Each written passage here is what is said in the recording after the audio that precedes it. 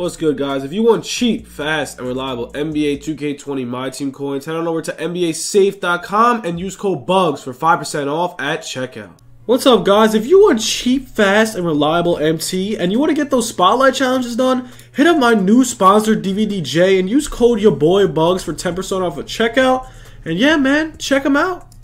What's good, YouTube? It's your boy Bugs back on another NBA 2K20 My Team video. And guys, today we are gonna go over some of the best investments you guys need to do, need to buy right now. The only problem with this is I'll explain in a second, but before we get into the video, make sure to drop a like. 120 likes on the video for MT giveaways on my Twitter. Make sure to follow my Twitter, it's at YourBugs. And also, before we get into the video, we're going to run this ad. If you're looking to buy a stacked NBA 2K account with max badges and more, visit sportstnb.com. He has been in the community for years and has hundreds of reviews. Click the first link in the description to get your account today. And yo, please drop the sub. And yeah, the only problem is with this video, if I release this, I'm going to go over some investments that I think is valid. Now, these investments might get ruined by a lot of people doing it. So I'm just letting you know, if they don't work out, it is not my fault. It's some investments that I think it's worth it and I think you guys should go into. But yeah, let's get into it without further ado. Let's go. So first off, with the investments, bro, I always come down to the amethyst filter. Why? First off, not only is this filter the best for investments, this filter is the best for sniping in general. So I'm just going to say this flat out. This filter, bro, it has been destroyed sort of because of these Amis, but this filter honestly is so good for investments. Like these cards for around 1,000 MT, they're not going to stay. This card is 94.89. He's a very good budget baller. I think his price is a very good chance to go up to 2K. You have to realize these packs did just drop. So obviously, I mean, honestly, not even obviously, I think these cards have a really good chance of going up. I hope they do. I might invest a ton. If I invest 100K and they go up to like 2,400, it's doable. Now, some cards I compare this to, if you guys remember, Reggie Jackson Prime was around 1,300. I'm going to show you his price now. This is literally about a month later, but it actually, his price went up like, I would say a week later. So let's go over his price real quick. I believe he's up to like, so like look at that, he's 2,700 MT, prime Reggie Jackson. This card was around 1,300 MT. This card is up to around 3,000 MT. So if you bought 100 of them, you made 1,500 each. 150K made, over 150K made. I mean, investments are really good, guys. And if you guys notice any market trends, you guys need to invest. Investing is a very big part of this market.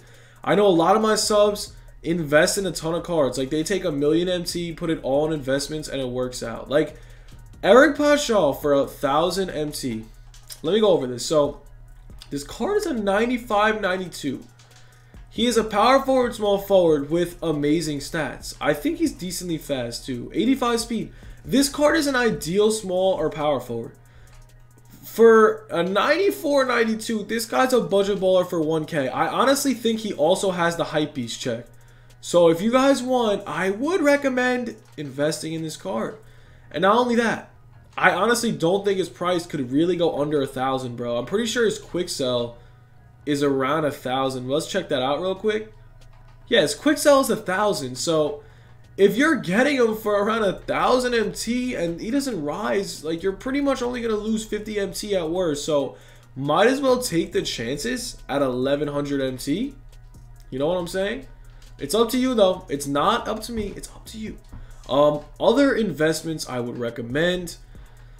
One trending investment that I have seen drop and go up consistently is Diamond Lonzo. This Diamond Lonzo is actually, I play him on my God Squad. He's so good. I never seen a point guard dunk like that in my life. He has insane dunk animations. He went from around 18, 20K to around 30K.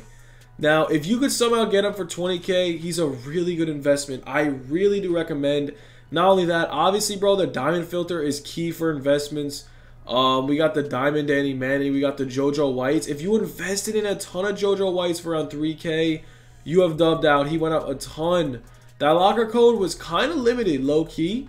Like, it wasn't that, like, easy to get a JoJo White. So, his price dropped a lot. Now, it wasn't a guaranteed JoJo White. There was obviously other cards in there. So, if you invested in any of those cards that actually rose, even the Ami Pierce rose. So, some investments, bro. Investments also come in through locker codes. So, if you guys do, like, notice that since they do come in locker codes, some of them do. Now, if they drop a guaranteed locker code like Donovan Mitchell, either get the 95 or 93, that's a no-no because those cards be dropping all day. But he was around 2,000 at a point, that Donovan Mitchell. He's now around 5,000 MT. So sometimes you do got to stay patient. Obviously, you have to stay patient. All right, so let me think. What other investments we have? Oh, that's a good one. Oh, we missed it. So Jay Williams is actually a good investment as well. Considering he's actually always good in 2K, he's fast, he could dunk, and he could shoot. And he has decent defense, but 99 and 94. He's an offensive god, he's a 6'2" point guard. This card, in my opinion, a very good investment. You saw it with the Chauncey Billups. You saw it with a ton of diamond cards. You're talking about a 4,000 MT diamond that has very good stats. So I missed that card for 4,000 MT. He's going for around 6-ish, 7-ish K. That was a pretty tough miss. So now, if I were you guys, I would recommend staying on his filter and just stacking up on him. That's what I would do. You guys don't have to do it, but I just feel like it's really good if you do. I would try to get him for around 5,500 and under. I have a feeling a couple will pop up. So this card is obviously really good to invest in, and Danny Manning himself is really good to invest in. Considering there are in packs, you kind of always want to put the guys in packs during investment. So whoever's in packs is always players to look at investing, especially when they're spammed on the market as much as Danny Manning, Jay Williams, and the other amethysts. And also, another good investment if you guys have not invested in already, Thon Maker was actually a really good investment. I'm pretty sure he went up a ton. I sniped out about 5 for around 1,000 MT. I don't know what he's going for. We're about to check. Let's see. Thon Maker. Alrighty, he's actually not that expensive. But I know, yeah, no. So I got him a couple for like 1,000 MT. He's up to 2K, so you're going to make about 800 to 1,000 MT profit off this card. Now, if you did invest in him, you made a lot of MT. It just shows, but investing takes patience. So if you're going to spend all your MT on this card, and you're going to complain about having no MT, it's not my fault, bro. It's your fault. I always like to invest and at least keep some MT for sniping. As you can see, man, this Thon Maker card was a very hot card to snipe during the prime packs. I'm pretty sure the prime packs are gone, though, which they are. So what else? What else do we got here that we could invest in? Jimmer for Dead feels like a pretty decent investment, too. I think if you could snipe some out at around 25K, it'll pay off. I honestly think he could go up to 40K. He's going for around, I believe, 33 right now. So if you can get some for around 25 or under, I believe that is a pretty good price. He has that Hall of Fame range. He has amazing offense. He doesn't really have defense. But this card is not a bad investment. And if you guys have any other questions of investments, please let me know because I would love to answer them. Because I would honestly like to think about myself. I would like to think about this myself as well. Because investments are key to this game. And a lot of gods, a lot of people that really are good at the market does invest very good. So kind of want to learn some tips from you guys as well. Aaron Baines wasn't a bad investment. Well, it was hot. Most of my investments are here. I like to keep my outcomes. And if you guys also invested in Michael Ray Richardson and Chauncey Billups, which I said, they went up a ton. So investments I would definitely say looking forward to. Jimmer Fredette, Jay, Danny Manning, Paschal, Okafor, Culliver and DiVincenzo, maybe. Let's check their price. Before we do end this video, Ruby DiVincenzo is actually... How much is he? So he's... Nah, I mean... I feel like the max MT you can make off this DiVincenzo is like 300 MT per.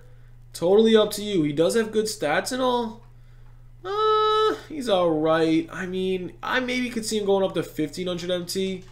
He has 85 offense, 99 defense. What? I didn't even know he was good at defense. This card's amazing. What? I could see this card going up to 1,500.